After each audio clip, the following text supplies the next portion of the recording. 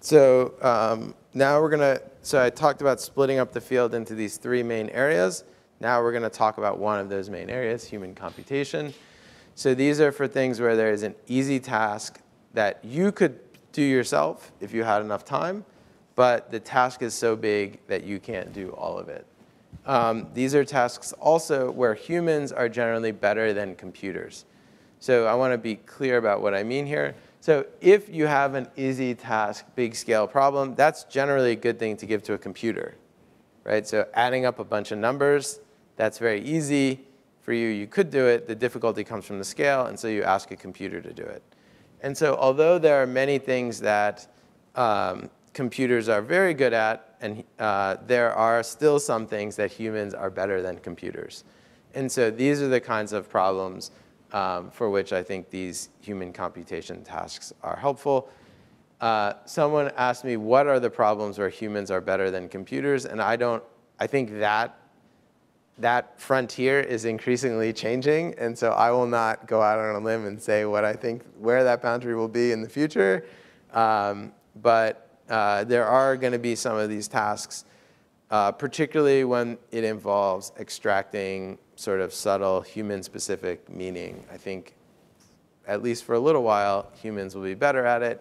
And there are also very interesting ways that we can combine human effort and computer effort through a supervised learning process. As I said here, I think increasingly, if you are going to have humans involved in these tasks, rather than having the humans do all the work, I think a natural way to think about it is have the humans do enough work that they can train a computer how to do the work and then have the computer do the work. So you can see this transition in Galaxy Zoo. So in the first iteration of Galaxy Zoo, they had the humans label all of the images. Then they said, this is not a good use of human effort. Let's have the humans label a bunch of the images, and then we'll train a supervised learning model to be able to accomplish this task. And then we'll be able to label as many images as we want. And so this is increasingly important in the astronomical setting because the amount of images that are being created in these new high throughput telescopes is increasing very, very, very rapidly. I don't know the exact numbers, but you could imagine like the amount of data increases by a factor of 10 every couple of years. I don't know the exact numbers, but something kind of like that. And so then like, the people at Galaxy Zoo said, we can't get 10 times more volunteers every couple of years. That's just not possible. And so we have to think about better ways of combining human effort and machine effort. And I think that these kind of human computation tasks will become increasingly important in social research as we move away from rectangular survey data to data that uses images, text, videos, and so on, sound. So a lot of these things, the meaning of them is potentially difficult to extract for a machine, but is much easier for humans. And so I think these are the types of data where we will see human computation in the social research. So just to give an example of a paper that does this using text data, and also there's a couple of things I really love about this paper. So I'm going to get to those in a second. But this is a paper by some political scientists about crowdsourcing text analysis.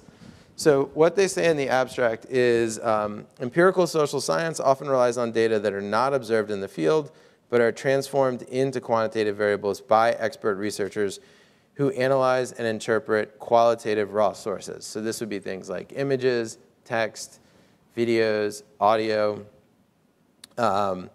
While generally considered the most valid way to produce data, the expert-driven process is inherently difficult to replicate or to assess on the grounds of reliability. Using crowdsourcing to distribute text for reading and interpretation by massive numbers of non-experts, we generate results comparable to those using experts to read and interpret the same text, but do so far more quickly and flexibly, and also in a way that's easier to reproduce. So here's an example of the kind of text that they use. So these are political party manifestos. So I'm not a political scientist, but my understanding is that many political parties produce a document that sort of says what they're excited about. And you might want to know what's in those documents. So if you're a political scientist, you might study the themes that are in those documents and how those vary over time and how those differ across countries and so on. So here's one from the Labour Party in the UK in 2010. Millions of people working in our public services embody the best values of Britain, helping empower people to make the most of their lives while protecting them from the risks they should not have to bear on their own. Just as we need to be bolder about the role of government in making markets work fairly, we also need to be bold reformers of government. Okay? So that's an example of what these documents are often like. And then they wanted to code these sentences. And so they wanted to code whether they were about economic policy, social policy, or neither economic nor social policy. And then if they were about economic policy, they wanted to code whether they were very left, somewhat left, neither left or right, somewhat right, or very right. And likewise, if they were social policy, they wanted to also label them on this 5-point scale. So they sent these out through a crowdsourcing service similar to Mechanical Turk, which also had speakers of many different languages, because many of these documents are not written in English. They're written in the languages of the countries where they're created. So this is results from the UK. So here are the expert coding estimates. And here are the estimates that come from the crowd. And so the different numbers here illustrate the different years, and the colors indicate the different political parties. But what I want you to focus on is how these two things line up very well.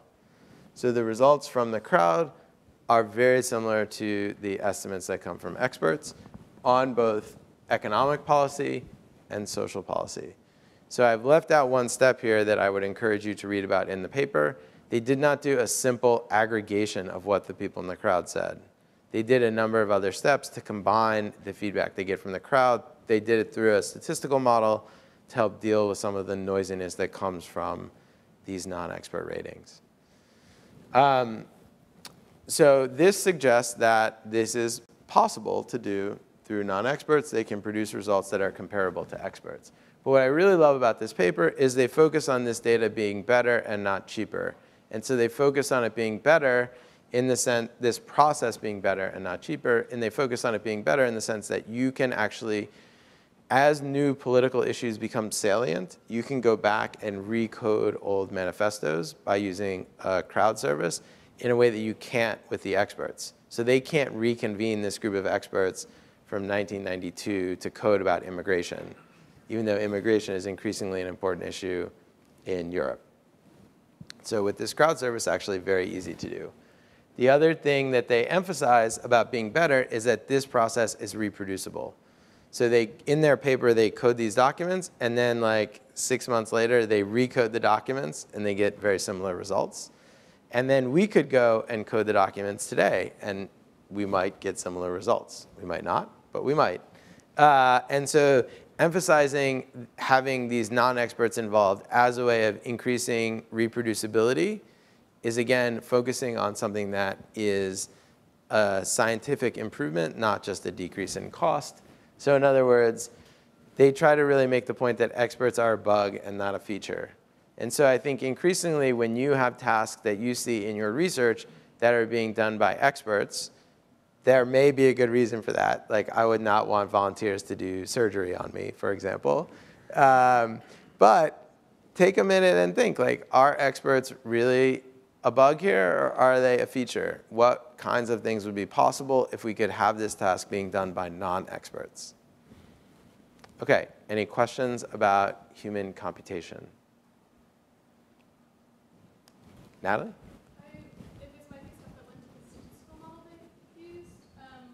I'll repeat it. Go. But I was wondering about, like, there's a lot of different people with a lot of different political ideologies reading all these manifestos that could very reasonably end up with different ratings. I mean, that's something that psychology studies. And so what are they putting in the statistical model that, like, makes it perfect? Like, yes. How does that work? Yes. So I think, so the question is about sort of maybe accuracy of the responses that you get and the process of aggregating potentially noisy responses. Yeah. Biasing? in psychology, the argument would be if it's the experts, at least you know whose biases you're dealing with. And if it's crowdsourced, you're introducing maybe randomly distributed biases, but maybe not. Well, so yeah. So one of the things that the models that they do is they average a bunch of ratings. So a lot of, if there's random noise, and if that is random and unstructured, then having lots of people rate the same thing, you can shrink that down. And so their modeling depends a lot on that. And then the other thing is they model it, let's see, how do I explain this? So they're also able to potentially pull out participants who seem to be giving crazy answers. So essentially, if you have, not crazy, let me clarify, answers that seem to be different than everyone else's answers. Maybe everyone is crazy, but basically, if you have a whole data matrix if you have multiple responses per rater, and a given rater seems to be very different than what everyone else is doing, you can potentially downweight that person. But I think there are legitimate questions. That's kind of how the model works. I think there are legitimate questions, though, about if everyone has the same kind of bias, then that's obviously not going to get removed by averaging. And for tasks that are more subjective, so in the social sciences, so Galaxy Zoo is the one that I talked about a lot with, spiral galaxies and elliptical galaxies, and Democrats and Republicans and Labor voters and Tory voters probably don't see those stars very differently. As we talk about these social things, though, it becomes increasingly potentially sensitive to who the raters are. And so then I think we can potentially use some of the techniques we learned about for surveys, where we try to think about who is actually participating and at least assess to what extent they seem to be similar to or different from the people we'd like to learn about. But then it involves being sort of more clear that there isn't so much a ground truth anymore, and that we want to sort of understand the variability. So another thing you could potentially do with this that you could not do with the experts is to say, what are the sentences that people disagree about the most? Yeah. That might actually be interesting. So another way of thinking of multiple raters with different perspectives as a feature and not a bug. Other questions? Tina?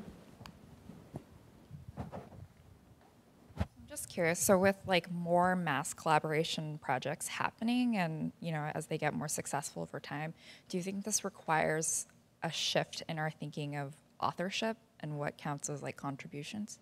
Yes, absolutely. So this goes back to thinking of people as collaborators and not cogs. And so I think in science, we have a mechanism for giving people who contribute to a piece of research credit, and that's co-authorship. And so I think we will increasingly have to decide to what extent participating in a mass collaboration is something that we acknowledge through co-authorship or we acknowledge through other mechanisms. We also have mechanisms like prizes. This is another thing that things that you can put on your CV are generally ways of rewarding people for doing stuff that we think is important for science. And so I think these are things that we're all going to have to resolve.